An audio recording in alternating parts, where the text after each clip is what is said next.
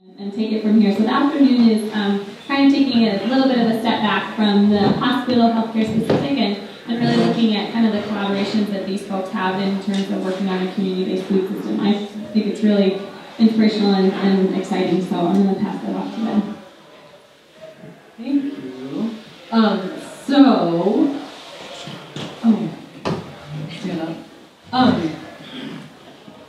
We have 4 of the 5, 6, 7 food system council members here today.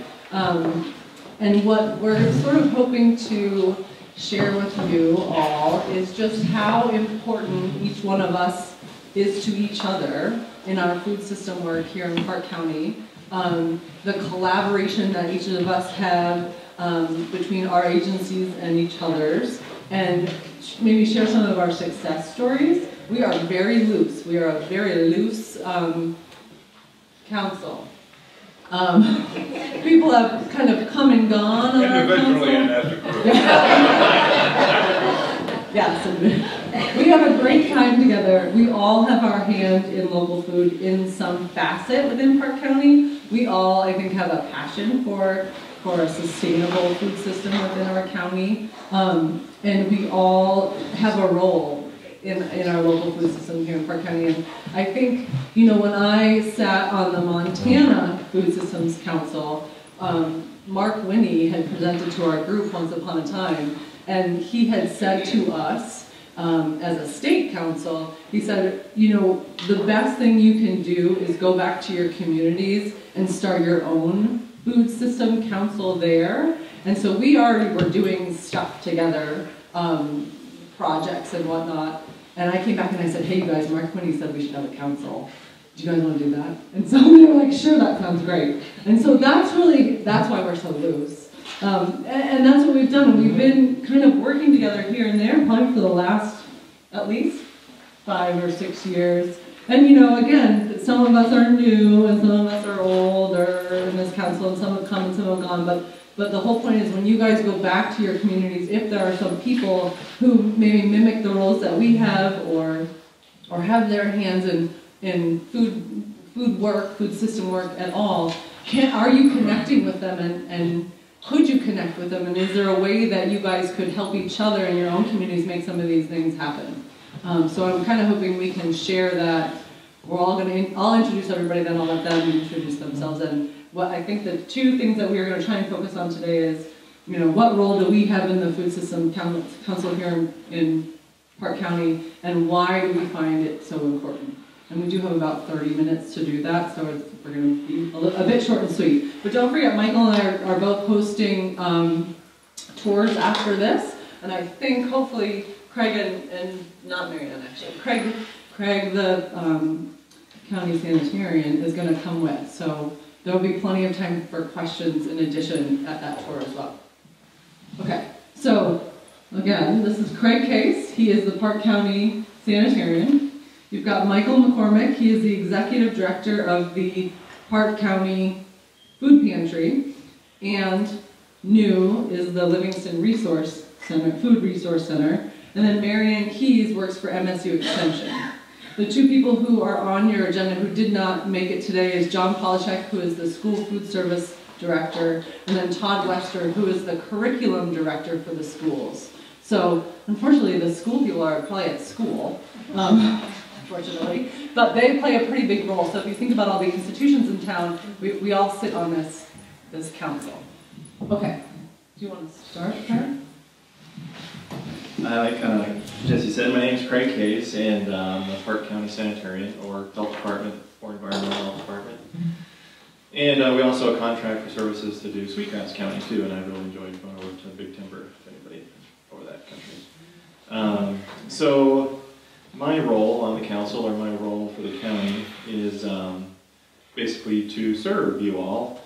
I would say farmers and ranchers were here first, and then somewhere along came the inspector, sanitarian, you know, who invited that guy, right? Well, we live in a world where that exists, so we have to deal with it, and nobody here wants to ever have unsafe food or, you know, those types of things happen, so it's something we all have to deal with. But my role that I see is, again, like I said, to serve, because I remind my friends in other counties who are sanitarians, every penny that I earn or my salary comes from all of your tax dollars and comes from your license fees and from nowhere else. And so I have a responsibility to serve you. So every time I get questions come my way, I want to be able to say, yes, yes, you can do that, or yes, that sounds great, unless I can't. And then we find, hopefully, a solution to that. So that's kind of my role in the council, just to see everybody be successful with what they want to do, if we can get there.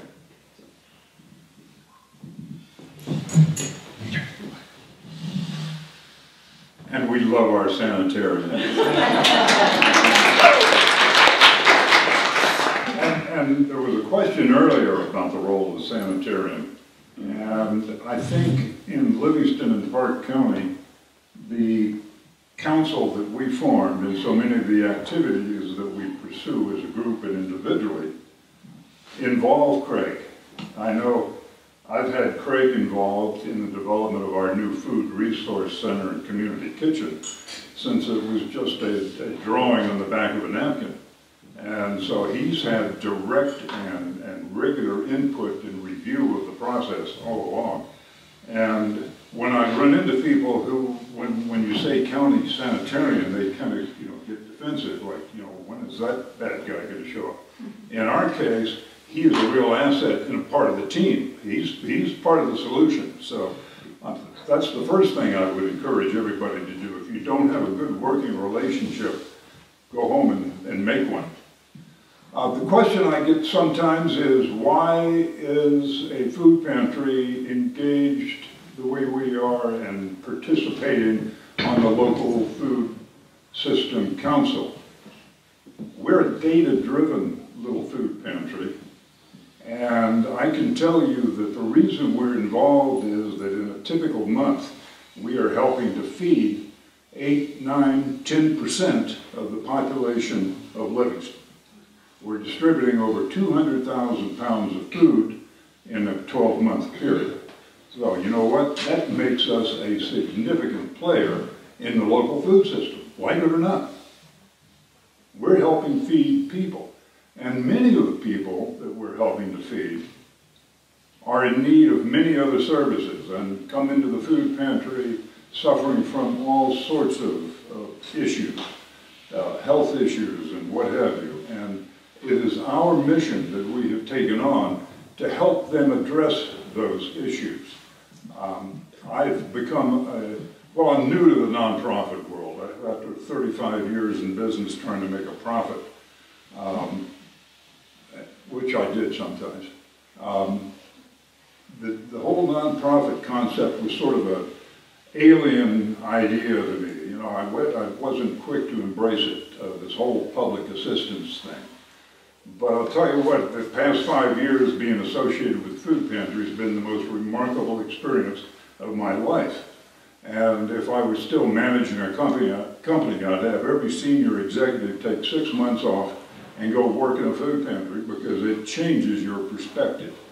So what we're after in the Livingston Food Pantry is not just feeding people in need, it's finding out why they have that need. We're all about root causes. I told somebody recently that I don't want to keep raising money to buy Band-Aids. I want to raise money to develop the vaccine. We want to put a stop to this.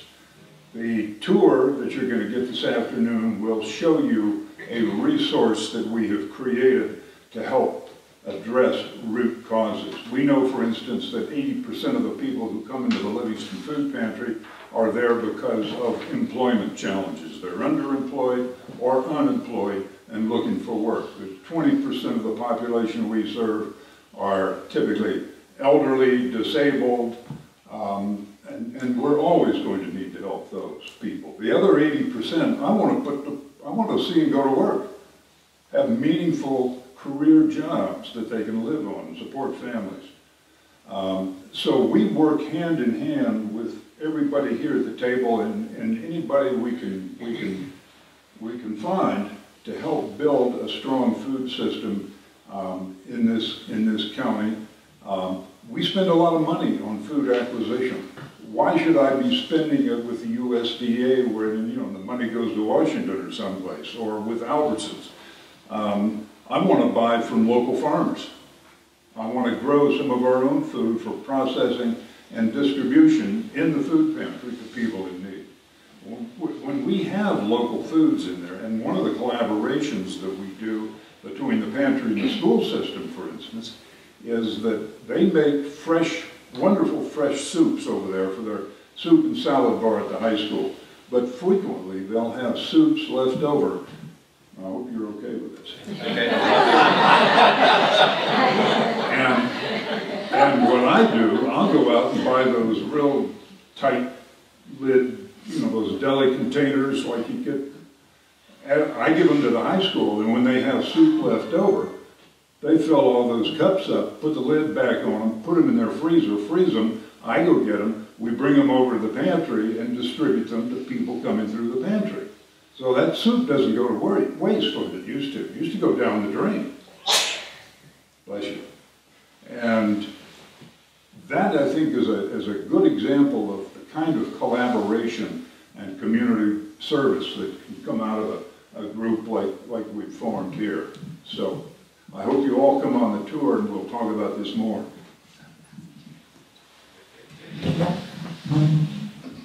Like Jesse said, I am Mary Ann Keys with MSU Extension. Can the folks in the back hear me if I talk that fast? Okay.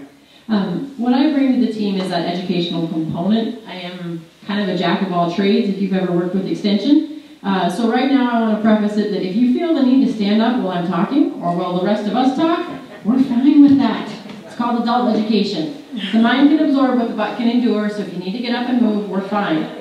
That's what I bring to the team. I partner with each one of these folks to teach concepts about local food. Michael and I specifically are teaching children how to cook. And you might think, what does that have to do with local food? The majority of our local food here in Livingston is raw product. If they can't cut up a squash, they don't use it. So we're taking those kids, we're taking that raw product, and we're giving them the potential to understand how to use the knives, read that recipe, and go ahead and cut it up. And that's just one example. It's all about learning by doing, and you can do the same thing with adults.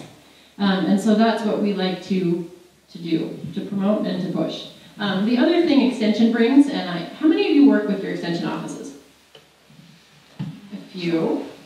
Okay, so we're like the redheaded stepchild of the university. No offense. We are not located on the campus of MSU. We are in every county across the state, and there's at least one of us in every county. We provide the technical content that you need to put research into practice. So if we have folks that are really keen on local food production, but want to learn how to can because they don't know how to extend that growing season, I teach those classes. We have folks that want to do a backyard garden, but you have a pH of 7.8, which most of you know is pretty high. We have an agricultural extension agent who can help you decide what plants you can grow. The best thing about us is that we're free, or very low-cost services. So if you need to direct people to places where they can get basic information about gardening, about composting, about food preservation, that's us. And the best thing is, we're the best use of your taxpayer dollars. You could be funding Craig, or you could be funding me. I only say that. Craig and I teach serve-safe classes together, and I like to pick on him as a regulatory authority. But all jokes aside, if you have to do serve-safe in your county, I would highly advise you to have a sanitarian there. That is the safe environment that we talk about food safety and what happens and what you can do to make it better. And the more you can make your sanitarian a safe reference as opposed to the authority, the more likely people are to go to him. And so I don't know if you've noticed, but I've noticed in our classes that we get some pretty off-the-wall questions about things that people probably shouldn't be doing. But they feel safe enough to ask. And so that's where at least I've achieved my goal, because we know that some of our establishments don't have a 3-compartment sink, or they don't have a hand wash sink, or they're buying from a source that's not necessarily approved, but they're sliding it through the door. When they feel comfortable enough to ask the sanitarian, all of a sudden you've opened that gate to information transfer, to knowledge increase, and to a safer food system. And so anything that you can do to make them more safe and more friendly, Craig's pretty friendly himself, but we like to promote. So that's me on my soapbox. Thanks, Marianne also taught knife skills class to my staff, so they don't have to listen to me talk. She taught a chopped class, a cooking with herbs class. What other classes did you teach for my staff? Yeah, so use your extension agent, they are awesome. And I don't know how we're doing on time. A couple more minutes? Okay. So maybe the last thing I'll wrap up with is the food festival, just a success. Nourishing Food Festival. Do that, and I'd like to add 2 things. You got it. So I'm going to just tell you one of the successes that this council has had. We put on what we call the Yellowstone Food Festival, and that was 2 years ago now? 2 years ago. And so how that, just the way that this rolled out, we have some pretty affluent folks in the valley, and there's a philanthropist who has an employee who goes around and says, hey, I really like what you're doing. Is there anything we can give you money for? And this woman knocked on my door and said, we love what you're doing. Is there anything we can give you money for? And I was like, oh my gosh, yes. I don't know what it is yet, but yes, there is something you can give us money for. So she gave us about $3,000, and I called my buddies on the Food Systems Council, and I said, hey, you guys, here's $3,000. What should we do with this? And I had gone to the Beartooth forum down in Red Lodge and spoke about, what we're doing at Livingston, and I thought, that is just the coolest group of people, and Red Lodge has really got it going on. I said, I want to do that in Livingston, and I had gone to Friends of Local Foods in Billings. They had a food council group. This is several years ago. And I was like, we need to do that in Livingston. So we had this $3,000 chunk of change to do something with. So we all kind of collectively came together, and we had maybe a year, maybe 10 months to put this Yellowstone Food Festival together. And we partnered with MSU and had some MSU people come over. I'm sure we had some vistas at the time, food corps vistas, and we put on this really cool event in Livingston all around local food. We invited Fish, Wildlife, and Parks. We had somebody there who was serving bear stew. We had a local food cook-off where people could enter their crock pot dish, and it had to be 50%, had to be sourced within 50 miles. We had the Ace Hardware there showing all their canning goods. We had a guy singing pretty much the whole time with a guitar and a microphone. And it was just this really successful event, and we raised an additional $3,000 for the farm to school program in Livingston. So that was just one of a few successes I think this group has had. And so again, if you have the opportunity to do something with a group of people who are like-minded in your community, definitely give it a good go. Okay, Michael wants to finish up. 2 things. One, if in your communities you're not engaging your local food pantries, and I'm assuming most of your communities have a food pantry, go introduce yourself. Get them involved. Get them engaged in the food system in your communities. Because, know it or not, they're probably playing a very important role in helping feed citizens of your towns. The other thing, one of the other resources that I think all of us up here take a great advantage of is the MSU internship program. And it's the greatest thing since canned beer. So if you're not working with Allison and Colleen, where's Colleen? There she is. They'll send you some of the smartest people you've ever met. And they're energetic and full of great ideas, and it's a wonderful resource that all of us should be using. And we've made great use of it at the Livingston Food Pantry. They've been a huge help. And we're here to talk about farm to hospital. And I think in everything we've talked about up here, all the collaboration that we've created in Livingston and Park County kind of rolls up into support for our hospital, support for Jesse, working with our local farmers, making sure that we have viable economics processes set up so that the farmers can afford to sell to Jesse. We're now creating this food processing kitchen that you're going to tour later, so that if Jessie says for the hospital, she wants carrots sliced 1 inch thick and frozen in 5-pound bags, that's what you'll get.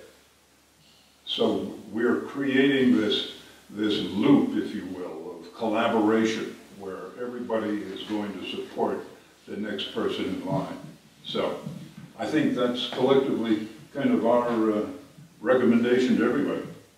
And get your sanitarian involved. Yeah, big deal. Thank you.